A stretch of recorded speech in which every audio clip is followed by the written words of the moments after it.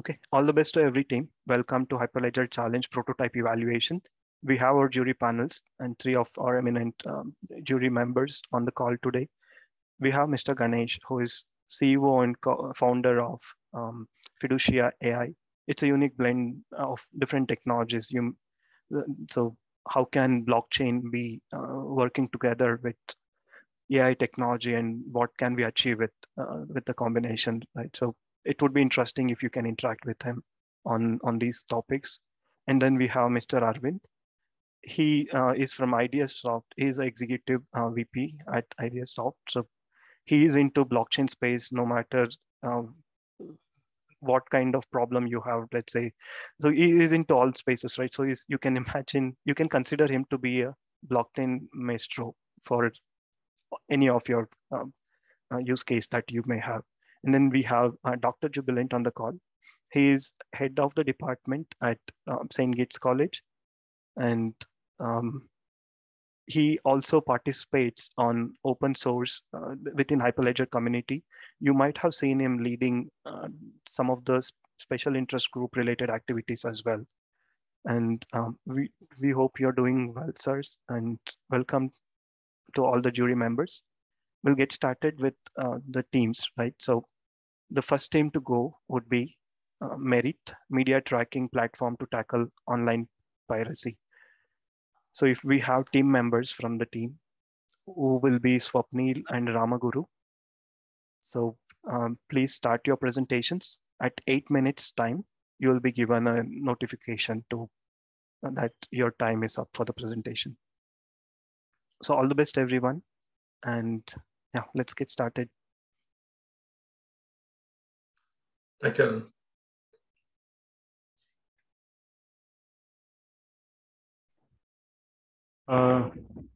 Good evening. Am I audible? Yes. Yes, please. Okay. So our project is Merit. This is a short form of media rights tracking. I am Swapnil Khandagre. I'm a student in MTech Cybersecurity, and my partner in this project is my assistant professor, Ms. Ramaguru Radhakrishnan, sir. So our problem statement basically deals with piracy and tracking any kind of pirated material that is available on the web or the dark web. Since the copyright infringement has been rising for a decade at an enormous rate, so its protection is as important, and basically where it is being infringed, where it is being used without your permission, needs to be the law enforcement and both the copyright owners or IP owners need to know that. So what our solution does is it cross all over. It's just like any ordinary search engine. The difference being it collects data from the surface web as well as the dark web. So it crosses everything, and the users who are actually the IP owners can set up an S3 bucket, upload their files like videos or images on it, and our solution downloads those files and sends it to a AWS service known as Amazon Recognition.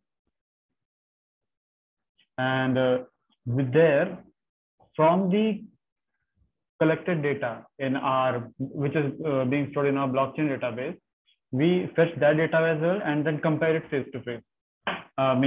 We give it to Amazon Recognition and tell it to check whether it is the same media file, whether it is the same image or the same kind of video file. So that way, the chance of detection actually increase for copyright for infringed materials.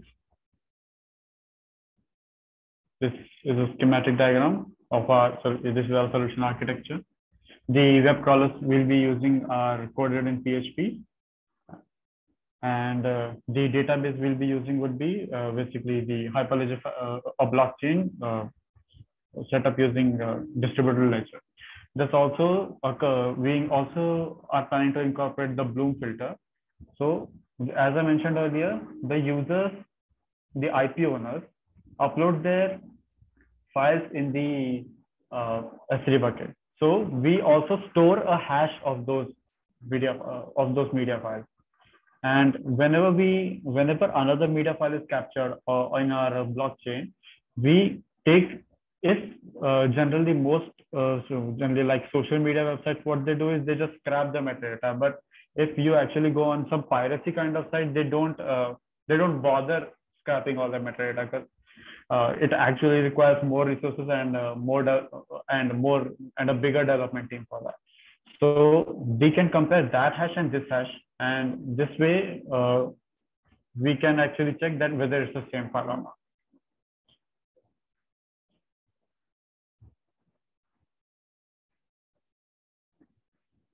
Since the IP owners would be able to find their IP infringement by themselves, so if they want to complain to law enforcement about an infringement, they already have that all the data, all the material where their IP on which website is IP are being infringed or being violated.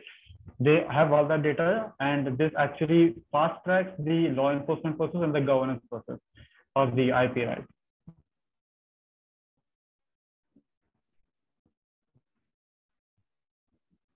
This is our roadmap.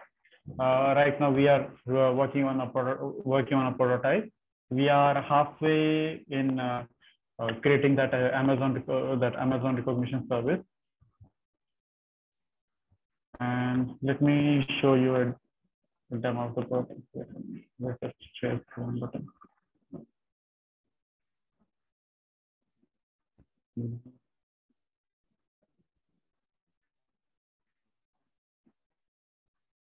Okay, this is our login screen.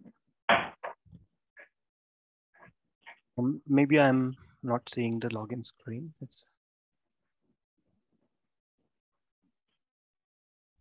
Is it visible now? Not yet. We see your PPTs. So we are still seeing your slides. Yeah, I think you need to share the whole screen. Okay, I'll do that. Is it visible now? No. Not yet. Yeah. But set on screen. Okay, now it's visible. Yes.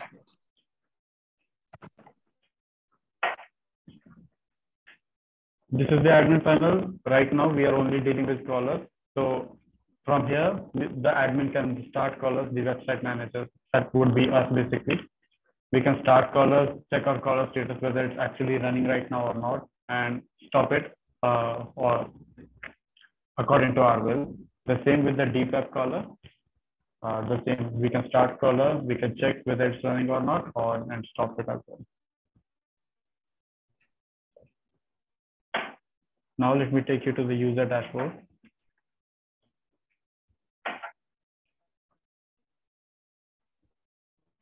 So this actually looks like a search engine. The whole concept of the solution is basically on a search engine as well. It just lets you search more efficiently using your. It has all kinds of data, and you can specify your own keywords. The IP owners can specify their own keywords, and everything would be available here.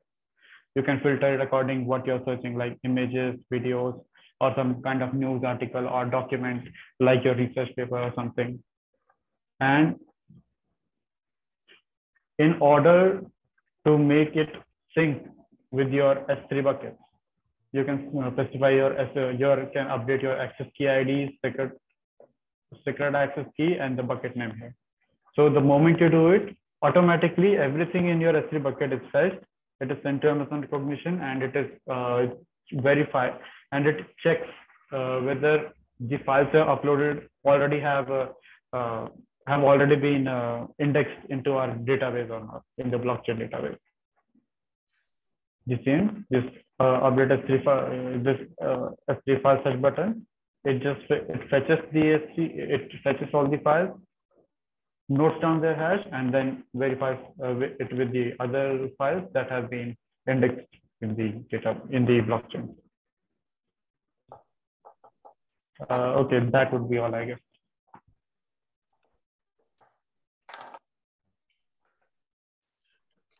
I have one or two questions, if that's okay, please.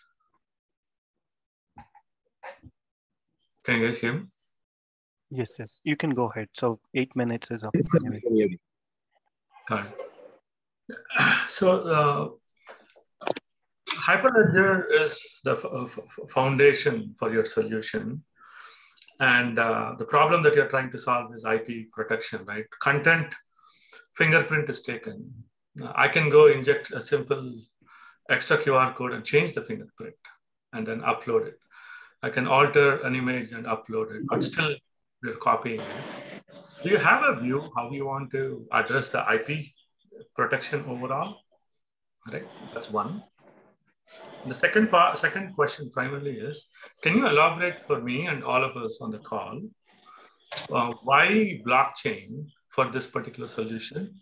So that way we all start to learn, right? So it's all new. Blockchain is very, very new. And we would like to learn your view, why you chose Hyperledger. That would be very valuable. Thank you.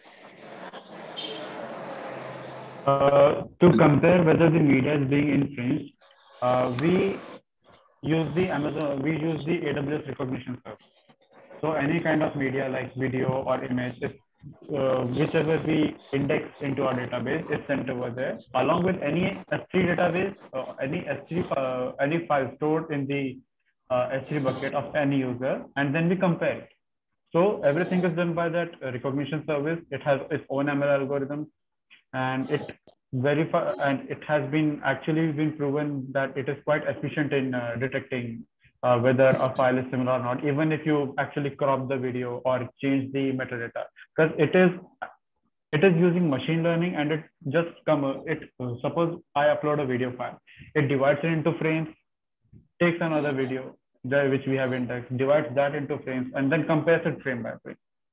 So there's a higher so we actually get a higher chance of detection rather than just relying on metadata. Like most websites, for example, say Facebook, someone uploads something on Facebook. What Facebook does is whenever you upload it, it just scraps all the metadata. It removes all the metadata from your image and inputs its own instead. But in our solution, even if you just scrap all the metadata, it would be of no use, because we are checking it frame by frame. We are letting the ML algorithm see for itself whether it is the same image or not. Then why do you need hash comparison? Sorry to interrupt. So one is, then what is the real value in terms of doing the integrity check by comparing the hashes? That is one. And second, Hyperledger Fabric is a permission blockchain. So who are the stakeholders who will be maintaining the nodes, basically? The hashes are basically a preliminary check, so that we don't need to burden the AWS recognition service. Suppose if someone has uploaded as it is, the metadata is still going to remain, and the hash is going to remain the same. So it is just a preliminary check. If your file isn't found in the hash database, then it goes to the AWS recognition service. But just for hashing, you need not go to blockchain, right? You can use any cryptographic function. So what is the intent behind blockchain? So who are the stakeholders who will be maintaining nodes? We are using blockchain to... yeah. Swapnil, can I take it, this question?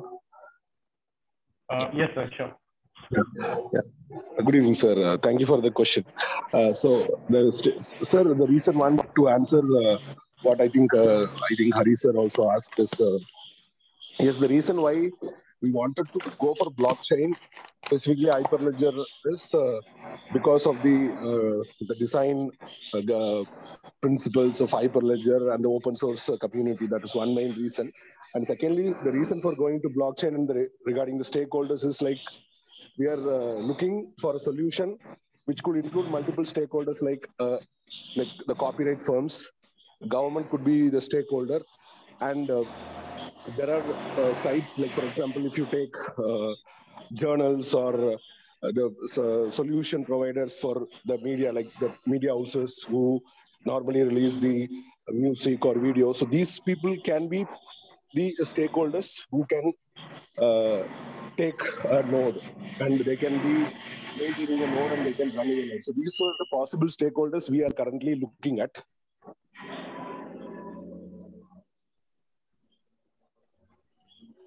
Okay, so you mean all these stakeholders will put this as an evidence so that all those things can be used later? That is what you mean? Yes, sir. Okay. But also, like regarding the question on the hash, this thing, as Hari sir also asked, like we are looking at a business model also, or looking at like a productizing this idea. Like the main intention is, yes, today when a common man wants to do a copyright thing, it is very costly. Like I cannot go and pay for a copyright trackers and see that if my content is infringed or not. So this is going to be a solution that anyone can use. Like there could be different levels. Like we will be using some level of service, like free service, like whoever creates an account, like user account, we will be giving a free service. So we can use a simple hash or something like a similarity hashing algorithm could be the hash that I use to detect, which I will use it in Bloom filter. So the filter will tell whether this particular hash has been already detected or has been crawled somewhere or not. So this could be some free service that I provide to a common man who quickly wants to check whether his content has been infringed or not. So that similarity hashing will answer the question of what if someone slightly manipulates, like he rotates the image or just add a watermark, the hash is going to change. So we are not going to use the traditional cryptographic algorithm, but we are working on our own customized similarity hashing algorithm. So we will be using that customized hashing algorithm. So that is one part which will take care of that. And for a premium kind of service at different levels, we will be sending it to the machine learning algorithm. So looking at the business model also, we thought that it should be in different levels. So that is why we are still using hash, and there is one high-end machine learning also. So sorry to interrupt. Excuse me. We are over the time. Just, don't mind, just one important question. So is the intent to open source and then continue to work with the community as you build solution, or is something that's as a question here? Is a plan to Can you repeat, sir? work Sorry. with the community, or? Yes, we are much more interested to work and collaborate with Hyperledger communities. Thank you. Thank you, sir. Thank you, sir. Thank you very much. Okay. Thank you. It's a pleasure knowing what you guys are doing. Thank you. Thanks for the questions, sir. So we are over the time for this team, 15 minutes allotted. And so next teams, please do make sure that you are able to answer the questions in short and brief. And let's acknowledge that we have many teams waiting in the pipeline.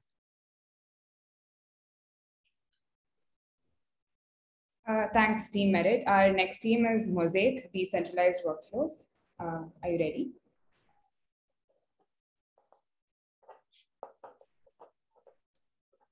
Yes, actually, let me just reshare my screen again so I can share with audio. Share sound. There we go.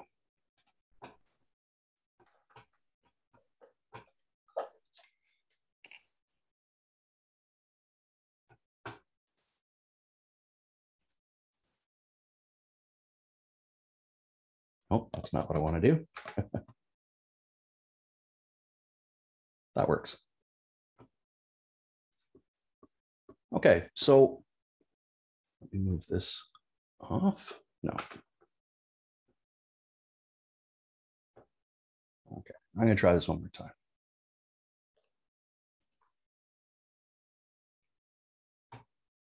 Okay, I want to swap presenter and slideshow. Perfect. And I'm going to take this away. Okay. Today I'm going to present Mosaic Decentralized Workflows as part of the Hyperledger Challenge. The key members in our team are Dr. Mashatan, who is the director of the Cybersecurity Research Lab that we operate out of. I'm presenting today. I'm Dave McKay. I'm the technical lead of the lab. And our lead developer for this project is Vladimir. So the problem statement. So blockchains were not designed for multi-step workflow process transactions. So blockchains were originally for backing cryptocurrencies that just have a transfer step. And inter-organizational workflows involve multiple prescribed steps, roles, instances, accumulate data, and application interfaces.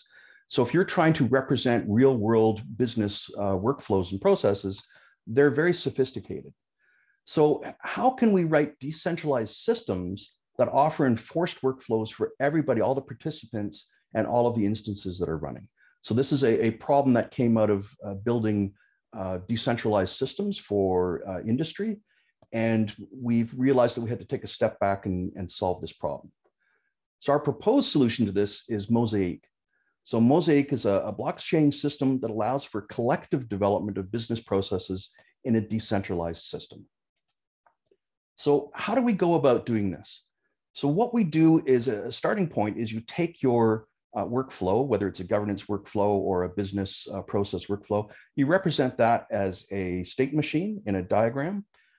We take that, we encode that into a JSON template that has a very specific format. And then we take that and we then present to people in a user interface exactly how that'll look. And the interesting thing is you can use these workflows for the governance body can use it themselves, and they can modify their own governance as well as the workflows that the governance represents. What are the kind of benefits we get out of this? Well, you get consistent workflows. If you're trying to code workflows where it's a whole bunch of API calls, you're not guaranteed that people are going to call these one after the other. So having a state machine gives us the consistent workflows. Putting the templates into data as opposed to code means there's reduced development. Blockchain development is very slow and very expensive and is very collaborative. So if it's just modifying data and you have signatures on that, that's a way easier way of doing it. It's very easy to integrate with your existing systems because we're presenting back display information without prejudice to how it's displayed. Encourages participation because there's built-in system for everyone to provide governance on the system. And the way that that governance works, we're looking at methods for making this highly equitable. What's sort of unique about our system? It's data-driven. So it's data-driven, and where that's useful is business workflows change all the time. So let's say if it's insurance or real estate or supply chain, those things change. And so if you have to code those all the time, that's a lot of work, and a lot of people have to agree to that code, all the different parties, because it's a decentralized system. We integrate very easily with existing applications. So if everybody has their centralized application that's integrating this part, if someone changes the workflow, if they have to go in and change their code to match that, your system will fall apart. So it's almost like a web system where we're providing the interface, or at least what needs to be displayed on the interface. And it's a self-referential system. So we use the workflows for our governance, which in turn is how you change the workflows. So it's a very interesting concept there. So I'm going to show, I have a video, and this is our demo. In this demonstration, I will show the workflow templates and the parser and renderer subsystems of the Mosaic system. In Mosaic, we start with a state machine diagram. In this case, I'll use our component test system diagram as an example. The state machine starts, and you can select different test states and return back to the starting state. The state diagram is converted to a JSON template that represents the states, actions, roles, transitions, and display objects. For this demo, we have manually built the template, and we'll be putting it into a Mongo database. For the launch challenge, we'll have a visual editor, and we'll use CouchDB that is part of the Hyperledger Fabric blockchain. Let's take a look at the start page of this template. This web page is a rendered version of the start state and default role of the state machine. The buttons on this page match the transition lines in the state diagram. Let's take a look at the text test state. On this page, we're in the test state where we display the different text options we have for display objects.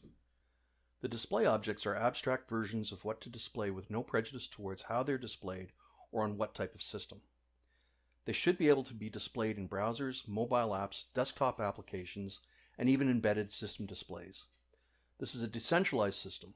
We allow the participants to connect using any interface they prefer and from within any application. To render a page, the user requests to start or continue with the state they are in the workflow.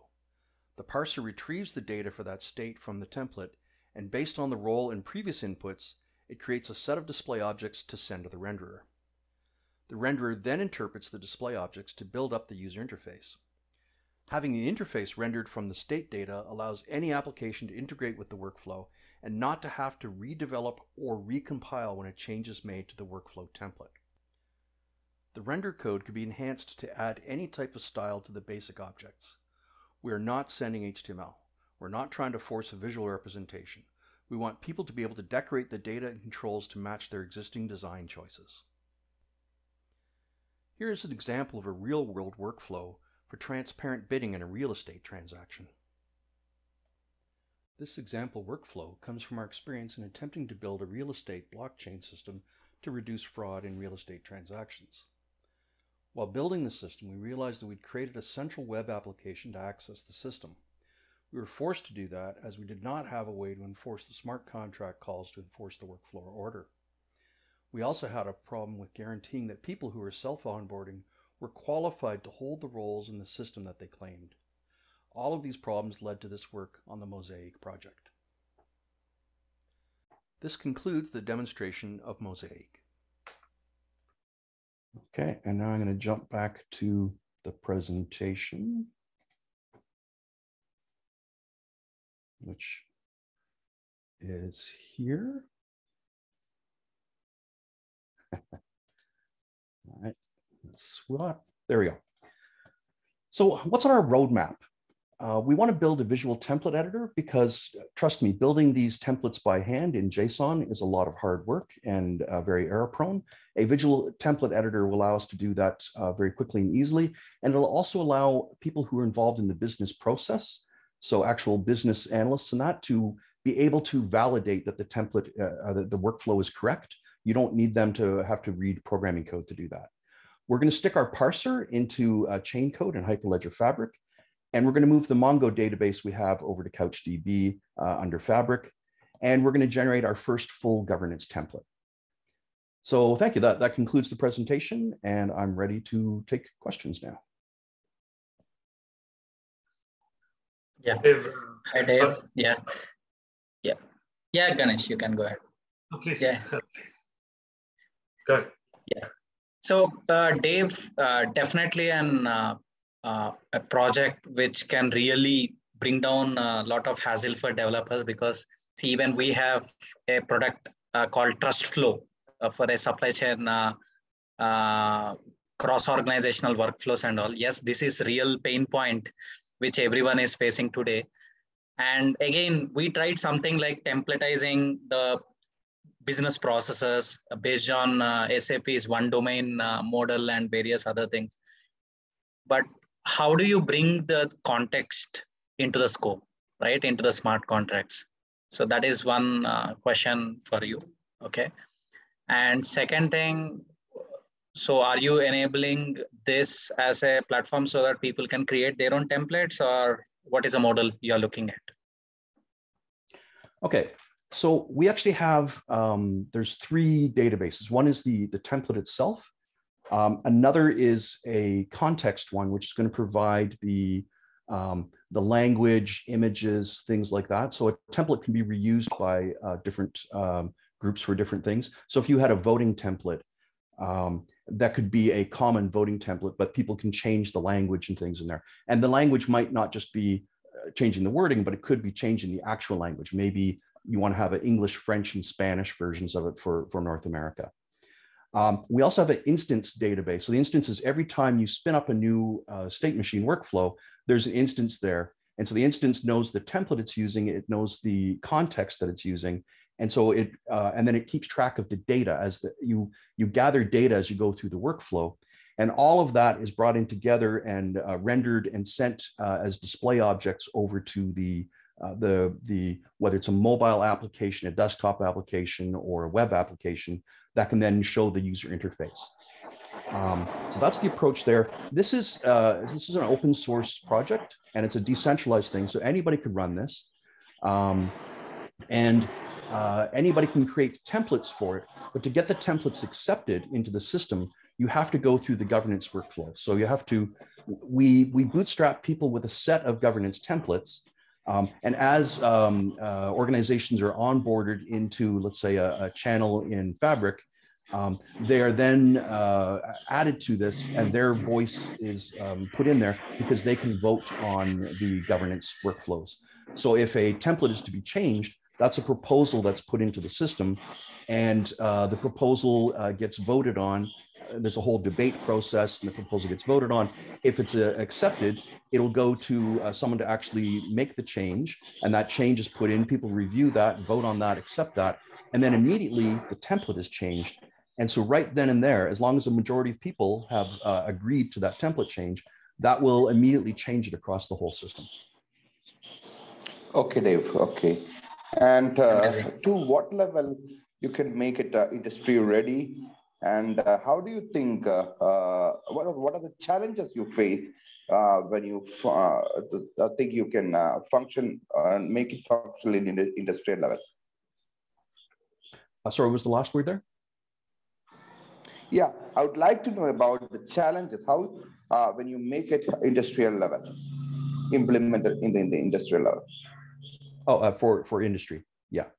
Okay, so two things. How do we make this industry ready? So as I was explaining, we need to have a visual editor. So that's a major part to it. And we need to have our base set of governance templates. So the governance templates is how you get started with the system.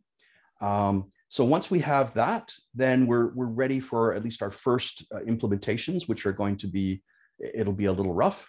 How do we get this up to kind of an industrial standard, enterprise sort of standard? That's going to take some work in how we configure this for Hyperledger Fabric. So we haven't built the chain code yet. That's what we'd like to do for the next challenge. And that's going to enforce who can do what. So there's going to be different roles. Eventually, our goal is to attach the Hyperledger Aries project having verifiable credentials being used to enforce the roles. Until that point, then it's up to each organization using their membership services to track who has which roles in the system. Dave, just a quick question.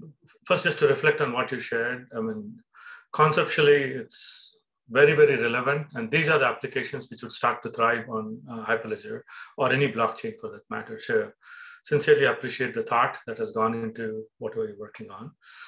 To build enterprise-grade solution, oftentimes we run into performance issues, right?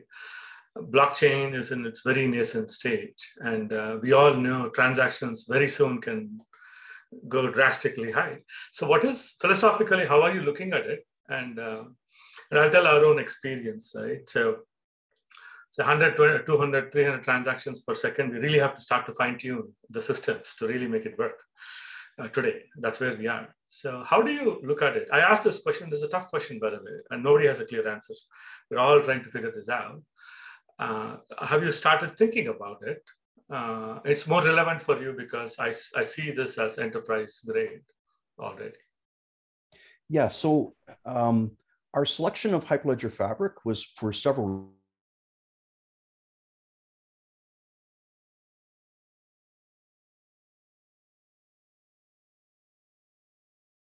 solutions. Also that it does have a high throughput. A lot of the activity with Mosaic is going to be read-only, but there will be writes. So for example, I was showing a form there where we write to it. And so to begin with, we're going to write our chain code in JavaScript, but eventually we're going to move that over to Go for a higher performance. And we're at the mercy of the speed that Hyperledger Fabric can handle transactions. It's not really our capacity to be able to update the way Hyperledger Fabric works.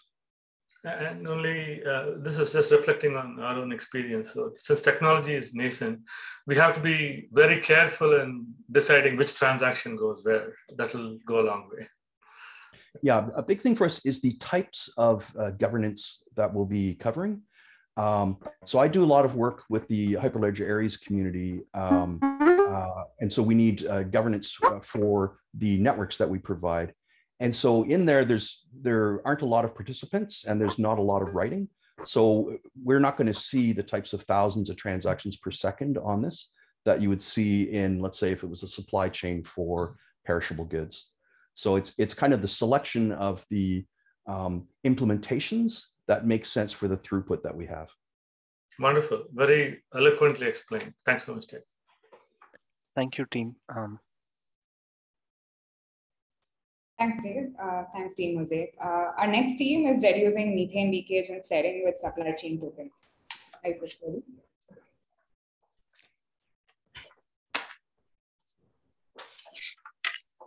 If you're joining in now, so we are running 15 minutes delayed. Okay, over to you. Hi, thank you.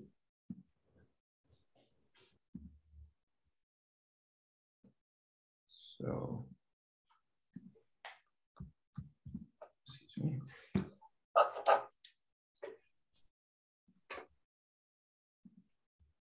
Yeah, let me get started. Yeah, so this project was some work we've been doing on the problem of reducing methane emissions in the oil and gas supply chain. Our project consists of myself, Bertrand Rioux, Seishen. Sorry, are you sharing the screen? Sorry to interrupt. So, yeah. Yeah, I am. Let me try again. We are not able to see. Yeah. Let me try again. There we go. I think that should be up. Yes, now it's visible. Yeah. Yeah, so we've been working on this for the past several months and using a technology stack that's been developed under the existing Hyperledger Labs project called blockchain carbon accounting. So it's looking at carbon accounting tools, to solve some of the world's climate problems. So the specific problem we're looking at is this issue of waste emissions from the oil and gas industry. For those of you that aren't familiar, the oil and gas industry flares methane, which is a primary component of natural gas, and also vents it directly to the atmosphere, to the tune of more than $60 billion of potential value as far as the value of this wasted resource. There are many reasons why they do this, but there are many reasons why they don't need to, or there are opportunities to reduce these emissions. And this represents, almost double what the EU imports from Russia currently as natural gas, which obviously is an important problem for the energy security, but also up to 1.3 billion cars of emissions just from this waste in the oil and gas industry. It's just lost. So there's a need to reduce this. These emissions is a real economic opportunity as well. Now, the problem is, in the past, a lot of government data has been wrong about the problem. They were underestimating the scale of the emissions, and industry wasn't really measuring it. There have been a lot of efforts to improve that now, and independent sources like satellite data actually looking from space at what's being emitted by the oil and gas industry. The reality is, oil and gas will remain important into the future. A lot of projections suggest that we're going to continue using oil and gas. There are a lot of efforts to try and decarbonize, but these are essential fuels. And there's a very fractured data landscape. There are a lot of different government agencies, companies that are self-reporting, on-site site instrumentation and certification that's being done, and as I mentioned, satellite data. And new efforts to try and certify all this data to produce like certificates about what the oil and gas industry is emitting, either for regulatory purpose, like to use the stick to say, okay, industry, you need to reduce these amounts of emissions, or to use a carrot and actually motivate companies or incentivize companies that are emitting below sort of benchmark values in the oil and gas industry. So the solution that we've been developing essentially looks at certifying these sort of waste emissions so that the data can flow across the supply chain. So we have oil producers on the far left of the screen, which would have this sort of tokenized emissions that we've developed. This is sort of contract system for tokenizing this emission data. And this information can then flow through from energy producers all the way down to the consumer. So they can have a view of what are the waste emissions in the supply chain. I'll talk a little bit about what are the sort of business cases or how one would use these type of tokens in the real world. Before I get into that, let me just talk about the sort of how we framed this, our initial prototype and our specific application. So what we wanted to look at was waste emissions from oil and gas producers in some of the major production basins in the US. So Bakken, Niobrara, and the Permian. These are just large oil and gas fields. And they're supplying this gas or oil and gas to utility companies, say in Western states. And these utility companies want to know what's the sort of impact, the waste produced by the gas that they're buying. Now, in order to implement a system where we could, set up this, we put together this tech stack that, as I mentioned, is part of the broader blockchain carbon accounting project, where we use both Hyperledger Fabric for managing high volumes of data flow, for example, facility or company level data, Hyperledger Besu Network to implement these emission certificate contracts, to create emission tokens and enable trading of emission data between supply chain partners. Right. So looking at different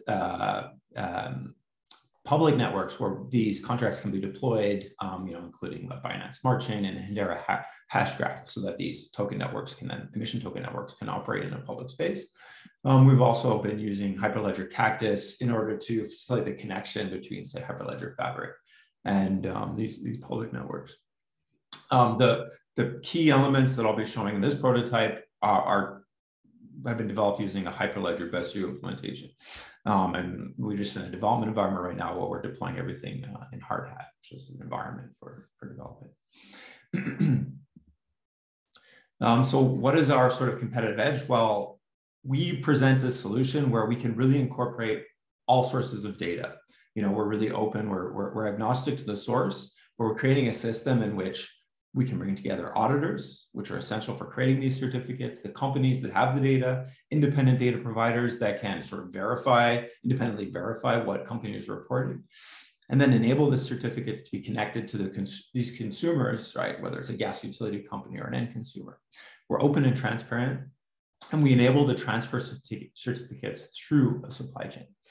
And before I get into the market opportunity, let me just close this. And I don't have the demo running right now on my machine, but I can just run you guys through quickly the video recording that we put together for our submission. So as I mentioned, we have this problem. We've created this portal for issuing these emission certificates as part of the Net Emission Token Network, right? This is this Ethereum smart contract DApp that we've set up. We have this tracking feature where, say, an auditor that's registered with this network can issue an emission certificate. Right here. So in this case, we just have an emission auditor that owns this address is going to issue an emission certificate for some generic US oil and gas producer. And they will upload data, for example, the amount of tons of CO2 that were emitted, for example, tons of CO2 that was flared in CO2 equivalent, the time frame in which the emissions were realized, and some descriptive factors about it, for example, the location and the sort of the scope data, as well as perhaps location information. Where was this data sourced? For this prototype, we've just gathered a bunch of data from different sources like the International Energy Agency, flaring model and flaring intel for a variety of different regional oil and gas producers at country level, but also these basins, for example, in the US. Let's go back to the video quickly. So yeah, once these tokens are issued, right, using this data, right, transactions submitted to the network. So we have these certificates the auditor has issued, and they may need to add product information to these certificates. Right, so we have the information about total gas flared, total methane leaked into the atmosphere, and we want to know what are the products associated with these emissions. Now, what these products tells us is how much emissions exist per unit of fuel, say, that's traded to a consumer. So here we have this emission data, and we now have product data that's being added to emission certificate. For example, oil or gas. And we add some amount or some unit to the information. Now we finally have these certificates. final certificate that's been issued, right? Now I've gone ahead and seeded the network with a bunch of emission certificates for all of these different oil and gas producers in different basins.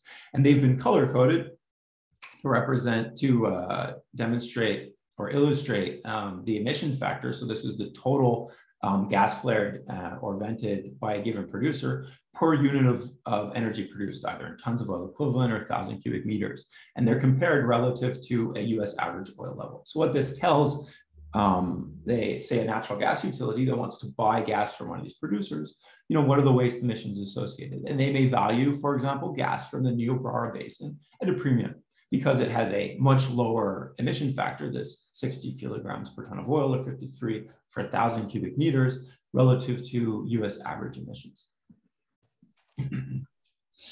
So now a utility company can log into this network. All right, say we have an industry, or say the natural gas company can log in and has been issued the certificate for the oil and gas it produced, and they can now transfer products from one of its certificates. Let's say this is the Niobrara producer, can now request to transfer its products to. Sorry to interrupt, but your time is running out. We want to move on to jury Q&A, so can we get started with that, please? Yeah, sure. We can go ahead. I'll close this out. Sorry about that.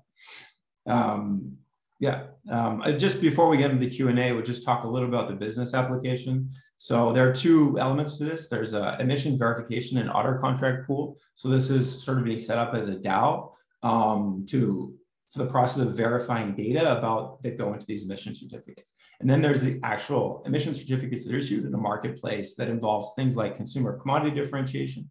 So differentiating, one unit of fuel from another from a different basin, but also compliance with investor environmental sustainability governance requirements. So this is things like requiring an oil and gas producer to demonstrate that it's reducing its total emissions in order to access funding.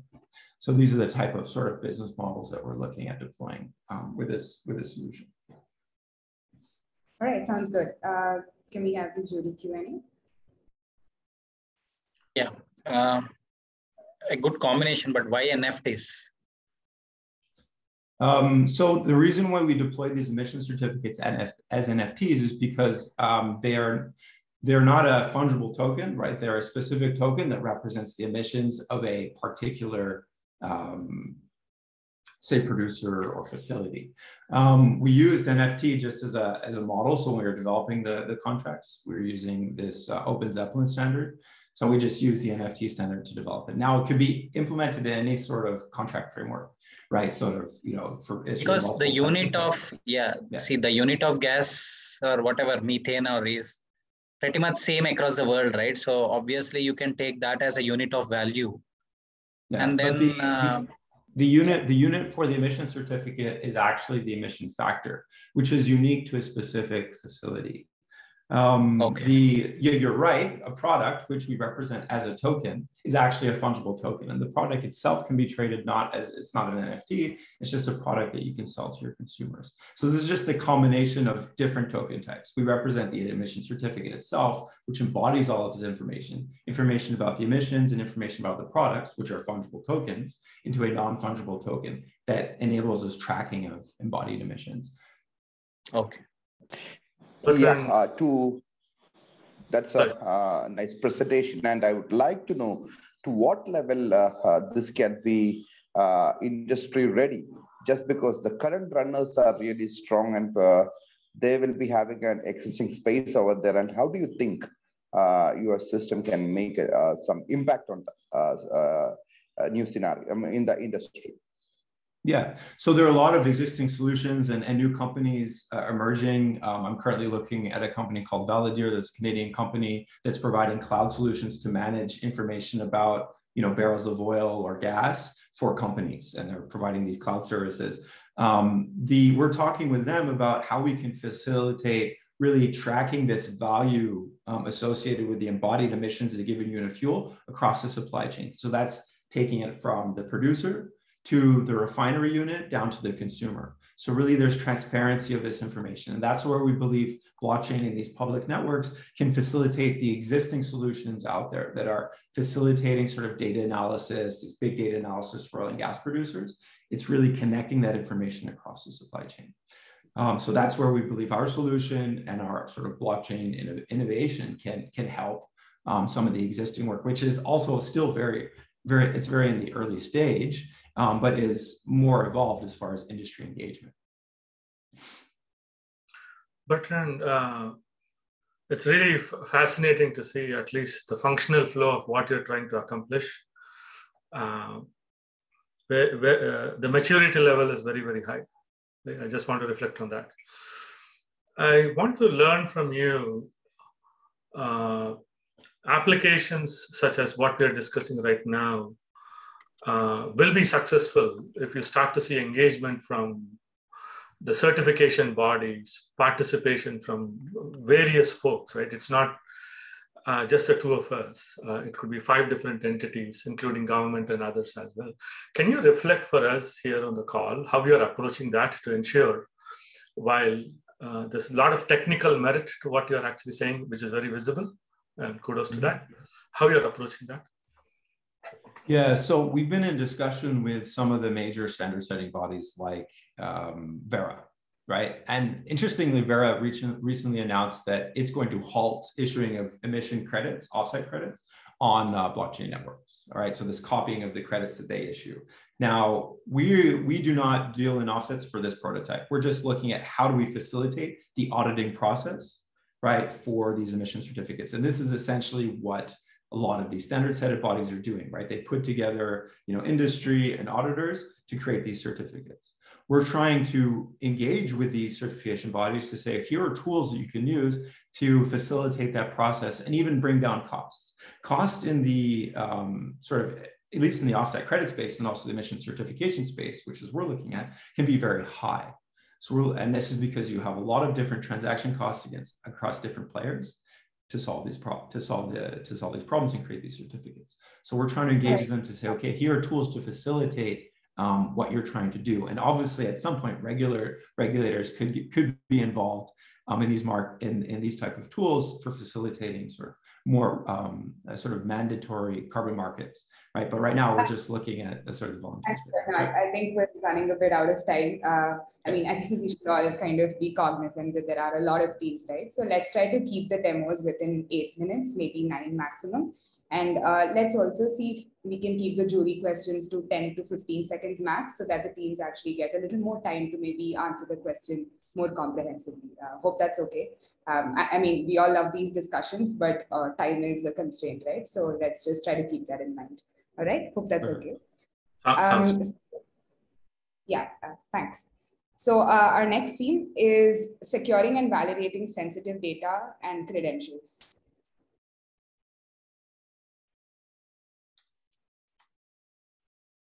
Do we have you folks here? Okay, awesome. Yes. A very good evening to everyone. Hi. So our yes.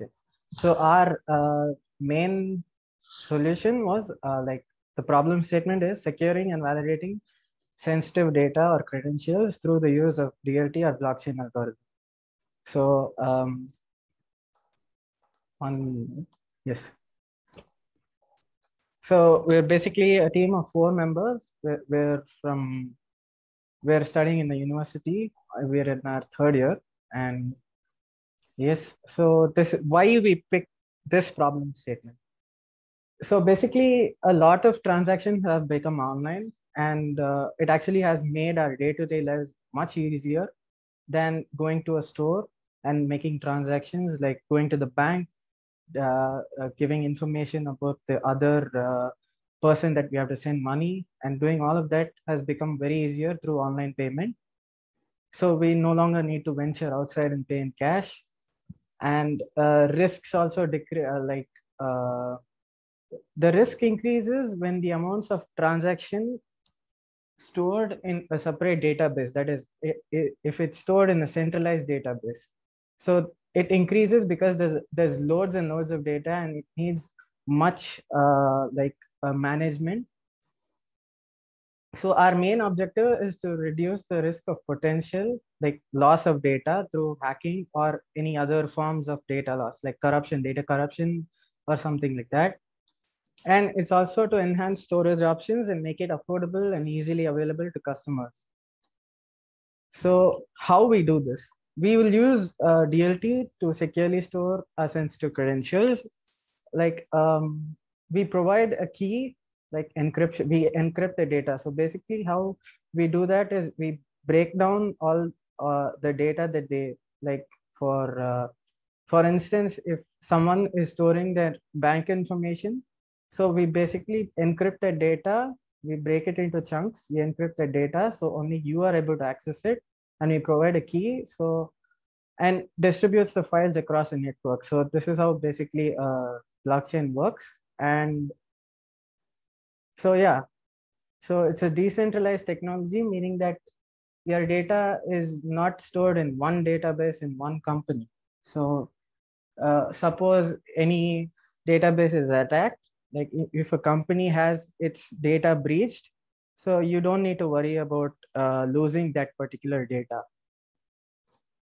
And this is the architecture of Hyperledger. Like why we chose Hyperledger is because it has a consensus algorithm. So this is our main objective, where people have to see what you're storing, like, and everything that involves like P2 person-to-person protocol and distributed ledger storage, and all of this. And these are all the participants in the blockchain. So first we have the user to perform transactions. Then we have the certificate authority, which basically looks through all of the certifications required, like whether they have licenses and all of that. Then we use a traditional database to access, like to store the data. Then we use the processing platform, like from where they access the data and everything. And then it's on a blockchain development network, and the creator, like the developer, makes the blockchain. And then there's a network regulator, like he takes care of all the backend processes basically. And the benefits to this is it's a decentralized like blockchain is a decentralized solution where transparency is there, but it also maintains confidential data. It doesn't give out data like that. And it also improves security and denies malicious attacks and everything. And you don't have to worry about anyone else having access to any of your data, because you have the encryption key and it's your data at the end of the day. And the data is accessed, like you can access the data from anywhere. It doesn't need to be from your home system. You can also access it anywhere from anywhere. So yes, that is it.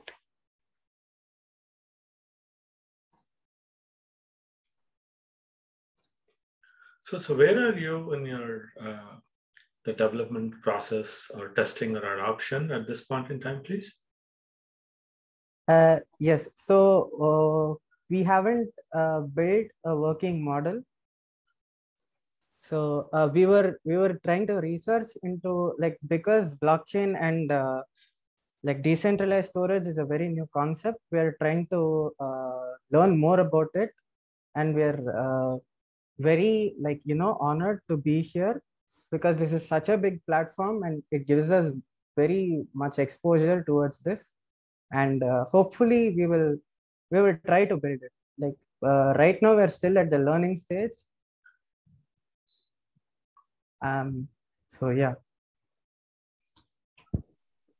No, wonderful. And have you, so oftentimes, right, a lot of these programs that we start to work on, if we have an early adopter working with us hand in hand, that would be great. Do you have your customers in mind whom you would be approaching as you start to build, or you want to build and then go approach your potential customers? I think if we had like a prototype that would help the customers understand what we are trying to do, and we would actually build the product first and then approach the customers. Got it. Okay. Yes, to sir. what level you have done the market research for the project? Yes, sir. So there are solutions for this, like decentralized storage that is available, but I've researched more and more solutions based on this. But what I'm trying to do is making it open source, like having a business model that properly fits an everyday customer, instead of aiming for large companies, like multinational companies. Okay.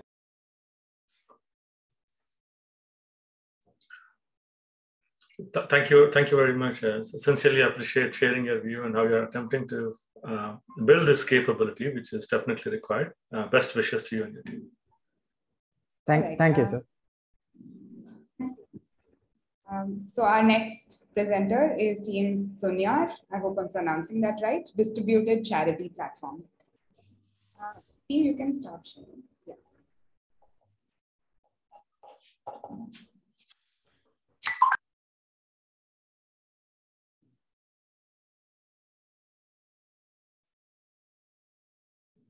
Team Sunyar, do we have you here?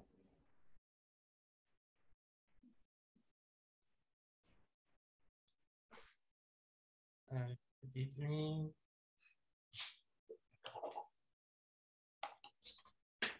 Can you hear me? Yeah, we can hear you. Sanat and Syed Behman, Sanat Saman, Thank you. Mortaza Iman.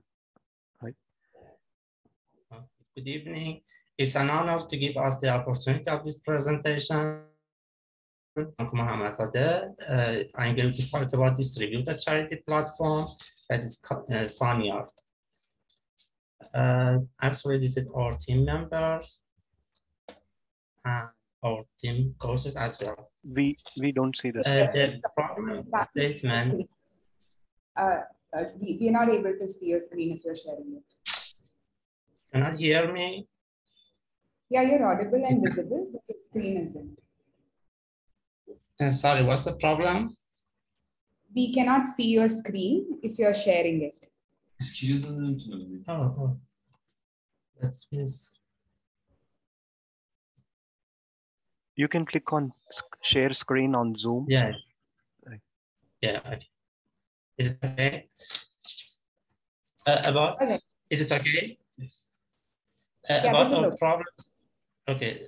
Our problem statement. Based on statistics in 2021, Ministry of Labor and Social Affairs of Iran said that about 30% of people in Iran are under the poverty rate. That means on the one side, we have a lot of needy in Iran. On the other side, there are a lot of donors in central charities. So why these donors and these needy people are not connected to each other? The problem is about centralized charities. To say about the problems, unfair distribution are one of them. Secondly, lack of possibility to evaluate NGOs, a lack of defining a unique identity for the needy in NGOs, lack of coordination in providing assistance for privacy, and the last but not least, lack of transparency and money laundering.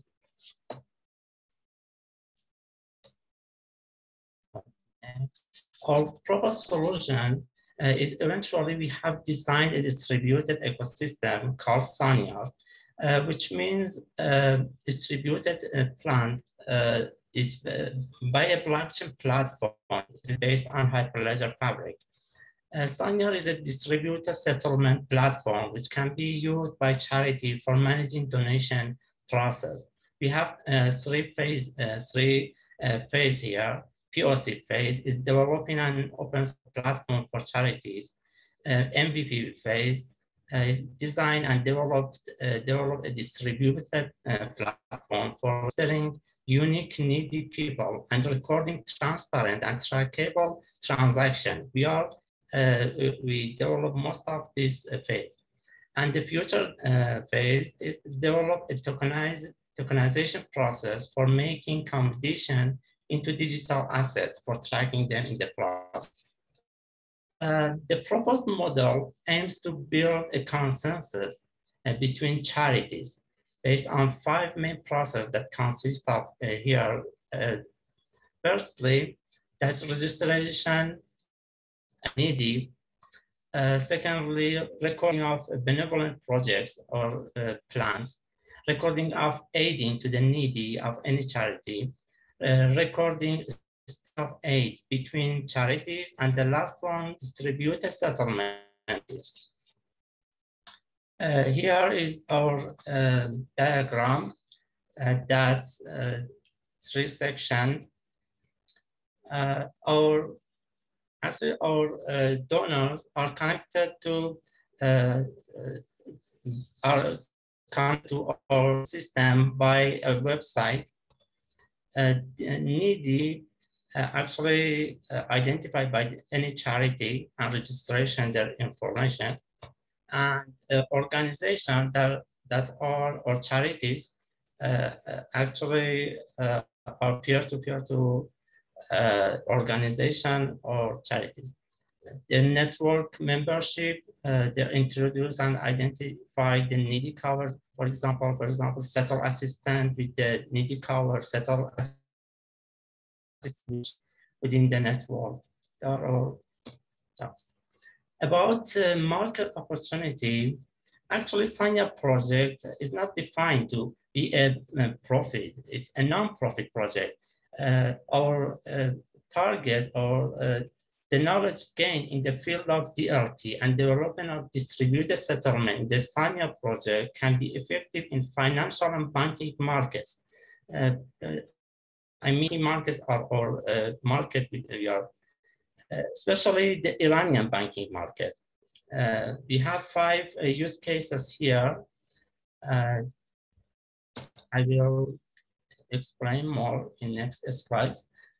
Our novelty is today about Iranian banking has taken a step toward transformation in the field of banking using distributed ledger technology or blockchain, but it is still new in this field.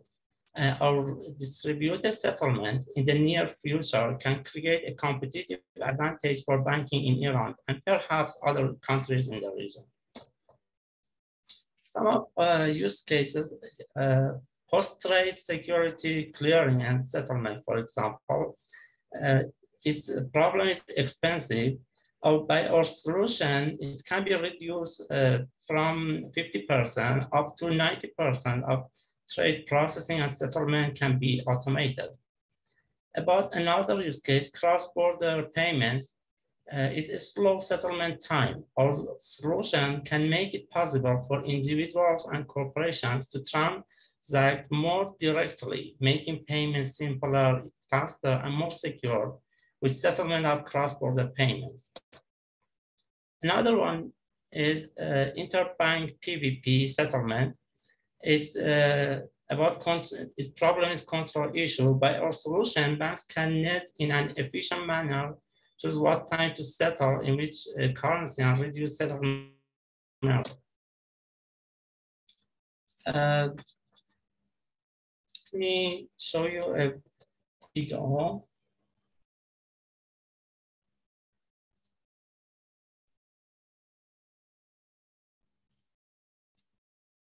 I'm going to play a video. It's a real situation of our transaction among blockchain network. Here we have 87 blocks and 87 transactions is peer-to-peer. Actually, right now is peer-to-peer. In organization two, we have 16 transactions. Okay, we are going to actually like in in our website is from organization to this website is one charity, for example. Here we are going to registration and needy. We put some information about a needy here. In this, when we want to save this transaction, it will go to the blockchain network into Fabric, into Hyperledger Fabric. On the left top, operation was come back to our transaction here. It's 88 plug, one plug and one transaction increased. And organization 2 increased to 17 transactions. Another smart contract, another is defining a plan. We are going to define a plan. Information is added here.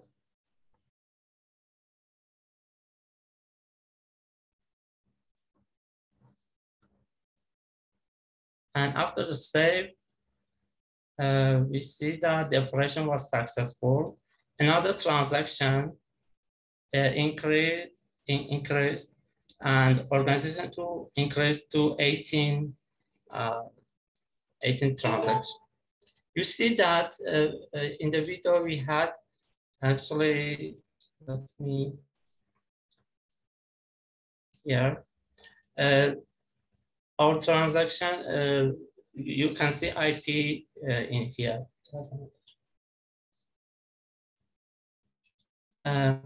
And community ask, our goals are to develop infrastructure, improve system.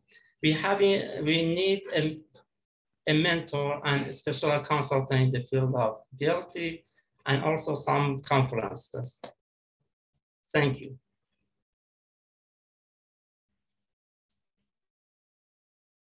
Thanks, Steve. I finished my test. Sure, thank you. Judy, if you have any questions. Thank you, and thank you to your team. Can you reflect on where you are with the product? Because I saw something working, right? It's a prototype that's working. So can you elaborate the readiness towards having customers using this? Are you very close, or you're halfway through? Can you elaborate that, please?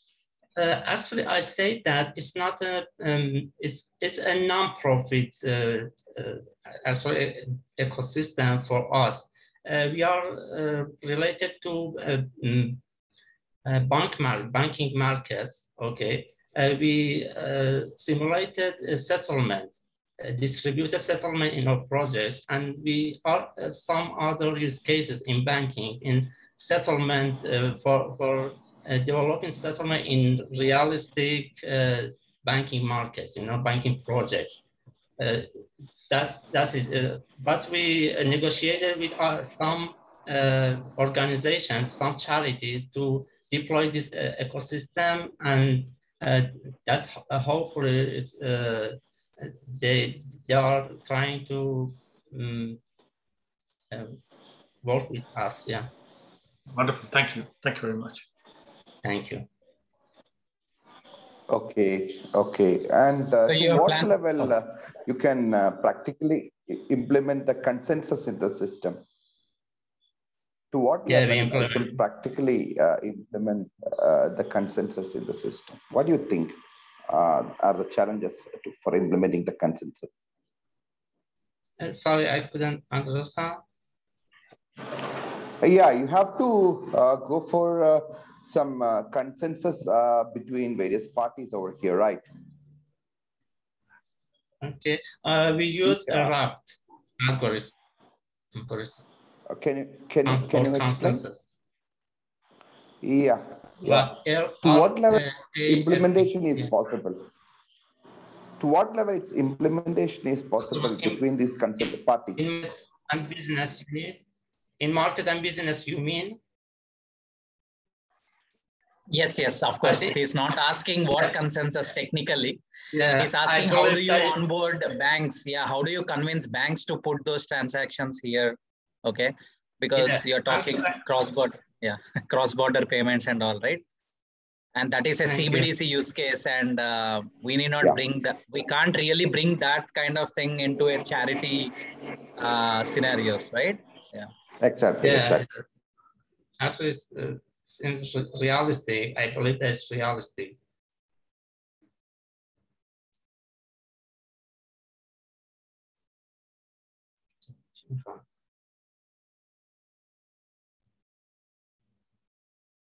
Yeah, I believe that it can be in reality because we have several use cases here, and we can implement this ecosystem in other projects. Settlement is really important, and is distributed.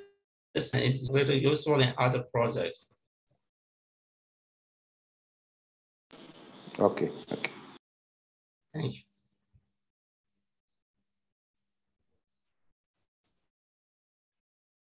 Thank you. Are there any other questions?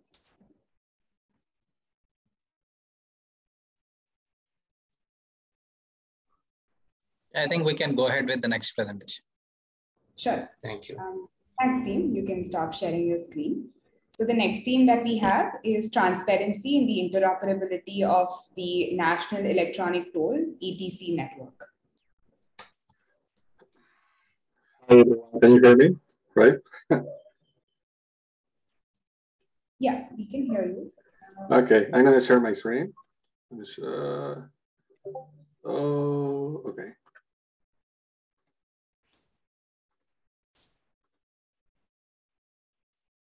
Well,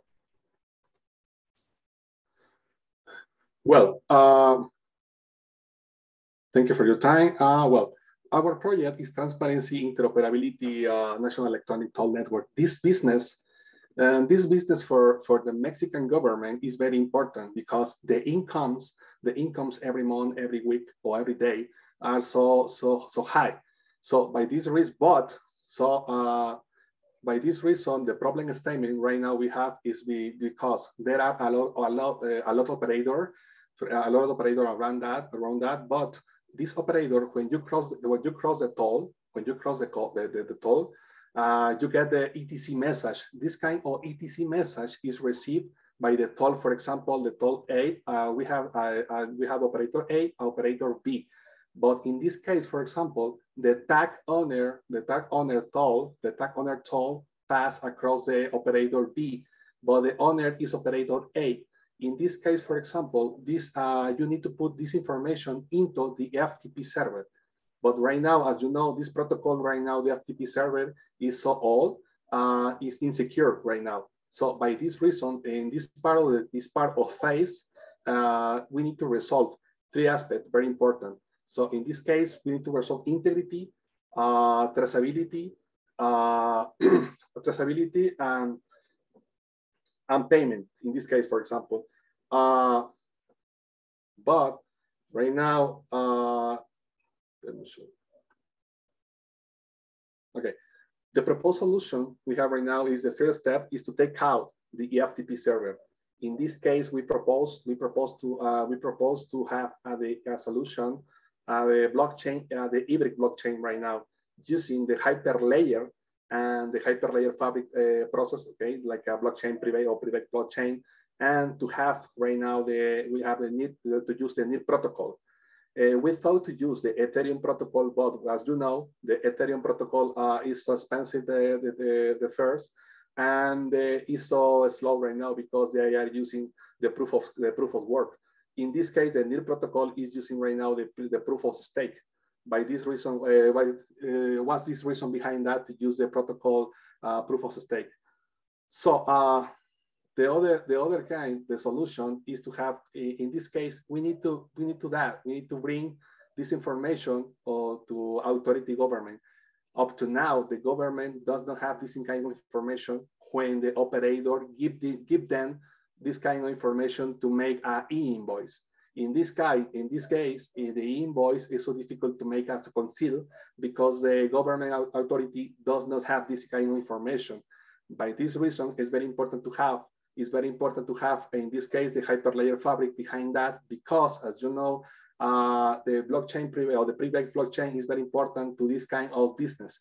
In this case, and the government is very jealous with information, and by this reason, it's very important to have the Hyperledger and bring them this kind of administration, because as you know, well, this kind of administration, because as up to now they don't have this information to make a conceal between the operator 2 or 3 or 4, just only receive the incomes and that's it. But after that, they don't have to make an audit with any information. The only information they have right now is only the operator 1, 2, or 3, or whatever any kind of operator have right now. So this architecture right now is the currently process we are making. We are running right now into the talk the etc message. We propose this architecture as you can see in this case. For example, we have we received the etc message about the toll 8, for example. In this case, etc message, it go into the blockchain first, and 2 go into the database, and after the gateway, we're gonna send the etc message into the queue server, like RabbitMQ in this case, and after we're gonna send this information to the blockchain near blockchain, because as you know, at the end of the month, we need to send this information, for example, summary information about this kind of etc messages pass around across each toll different owner. So the solution architecture is to put this architecture into the AWS right now. As you can see, we have EC2. I would like to put in this case 3 kinds of nodes. EC2 right now to make a conceal, to make a simulate operator, and after to simulate send the message like a etc toll. So the solution architecture, like a private blockchain fabric, is this case is the architecture. We need. We were thinking to have operator 5, for example, or operator 2 in this case to receive the message. Okay, up to now we don't have any front end. Just only we have the back end underground process using the Python right now, and we send information across this kind of caching, and then we send this information across the chain code. So as you can see in green, the authority admin is going to be the government. In this case, the government is going to be the owner all the information after the operator send the e-invoice to receive the incomes. So the architecture message queue, RabbitMQ is this kind of architecture. We have the tree operator, for example, is going to receive the etc message, because as you know, the gateway, this kind of process, the gateway is going to receive every message, and the gateway is going to think, okay, I received this message, but you know, you are not the owner. You are not the owner. I'm gonna send this etc message to the correctly owner right now. In this case, the process is to receive the message, go to the exchange right now, DHL, for example, the message queue, and after I'm gonna send the proper or the owner. In this case, operator 1, operator 2, operator 3. In this case, into the interoperability, we have different operators. We thought this kind of operator has, for example, Postgres is SQL. I don't know, but in this simulate or this demo, we want to use a Postgres SQL. As you can see, we are using right now the Postgres SQL. The stack tech we're gonna use is gonna into the AWS as CloudFront, EC2, Cognito, CodeBuild, for example, and database and Postgres and Web Engine. We are thinking about the web page and ORM. We're using the SQLize and backend. In this case, the TypeScript and front end Vue.js, and CNC front end and GitHub. And code files, private blockchain, we're going to use the Hyperledger. The public blockchain, we're going to use the NEAR. And after, we're going to use the Q message server, we're going to use the RabbitMQ. So benefit about this, behind the solution is the benefit of solution, and so several, and the most important are the transparency and integrity information collecting from the cost operator. And if there, for example, if there is a loose communication, we're going to use the MQ server. But using the MQ server, we can, as you know, we are using the tolerant fail or fail tolerance. And after we guarantee the interoperability tag delivery is it's going to send the correctly message to the correct owner in this case. So, okay, let me show you the demo. Okay, you can see my screen, right? We're still on the solution benefits slide, and we have around 15 seconds left before we open up for Julie.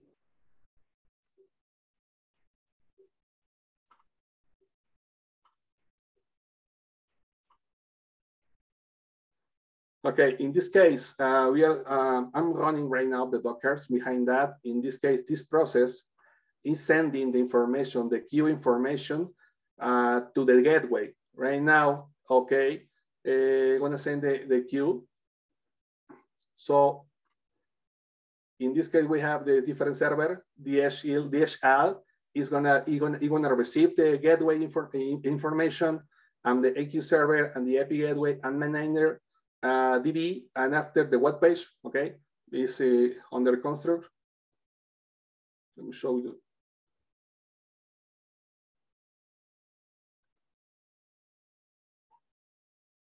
Okay, the process is running right now. So I'm going to start to receive the message right now. I'm running right now the gateway.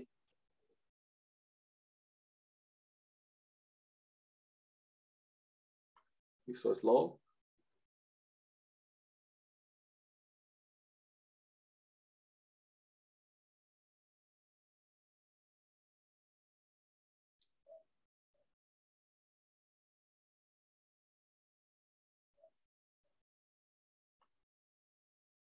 Okay, I hope so.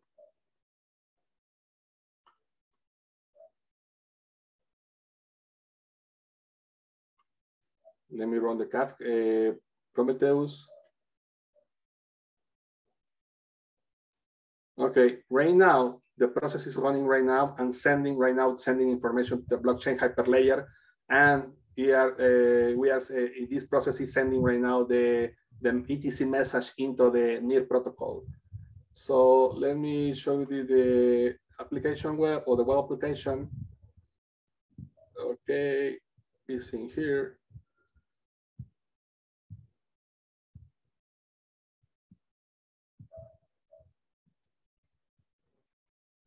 Okay, team, we're running really out of time. Would you mind wrapping it up if that's okay? Yeah. It's okay. We can understand. I mean, the stakeholders and all. Nothing much on the execution. It's okay. Well, up to now, we are receiving right now the message from NEAR, and NEAR received the message.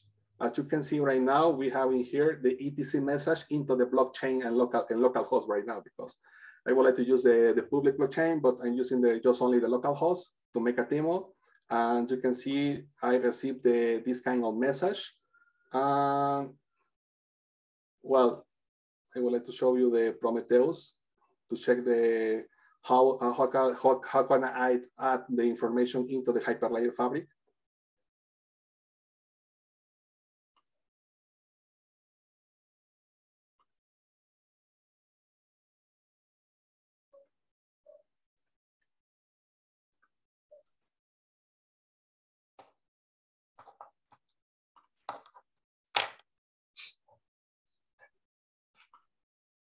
So as you can see right now, we have the web page of RabbitMQ. RabbitMQ is receiving right now all the message. You can see it's receiving all the messages, and here we have the wallet NEAR in localhost, and the fabric is receiving right now all the message into the blockchain, the private blockchain.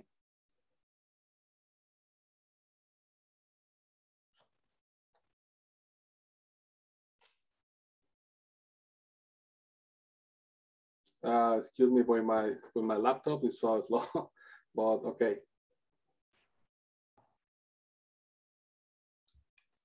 Team, I'm really sorry, but I need to stop you at this point so that we can get at least one jury question in. We have about a minute or two left. Any questions, please? I just have one question. Can you elaborate the importance of Hyperledger Fabric here? So a lot of the things you have explained is being built, right? So there's some differentiation. If you can share your view to the team, that would be fantastic. Thank you. Well, the important to use the Hyperledger Fabric behind that is because, as you know, well, we are using like to resolve the transparency, immutability, and after the payment. But as you, in this case, in Mexican government is very jealous with information or their information.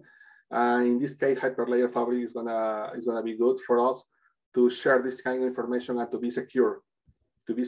Because we thought to use, for example, whatever engine, Oracle or whatever you want, you think, but Hyperledger the information ETC message is gonna be safe to receive every invoice and to conceal information the different authority government. But it was the idea behind that. Thank you.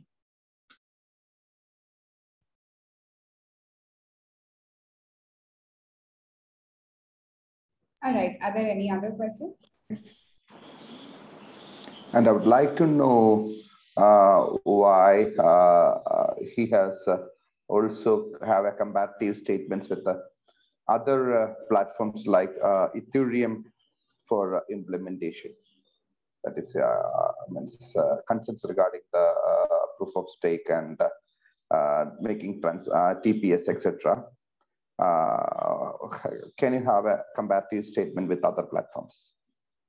Well, I do have exactly the answer to the TPS, right? So, well, we thought to use the NIR protocol because we are using. I know, yes, a different kind of protocol and different levels of protocol 2, 1, 3. So in this case, we're gonna use the level 1. In this case, the proof of stake, because it's gonna be more faster than Ethereum. And the other idea behind that is to use because as you know, the cost of transaction with Ethereum is more expensive than NIR protocol right now. As you know, Ethereum is thinking to move into the proof of stake right now, but it's missing a lot of time. I don't know, but in this case, it's more faster. As you know, in this case, the government wants to resolve the micropayment, but in this phase, okay, in this demo, I cannot show you the micropayment right now because it's not implemented. But NIR protocol is gonna support or it's gonna help you to make to lower the cost. All right. Okay.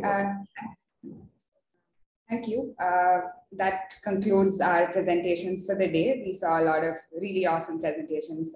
Thank you to the members of the jury for spending the time with us and helping us evaluate and judging all the wonderful presentations. Thanks to all the teams for taking the time, all these months to develop new things, awesome things, and presenting it here as well. Do join in tomorrow. I think the invites have already gone out it starts at 11:30 a.m. IST. It may be in various different time zones for the rest of you. We'd love to see you there again. Over to you.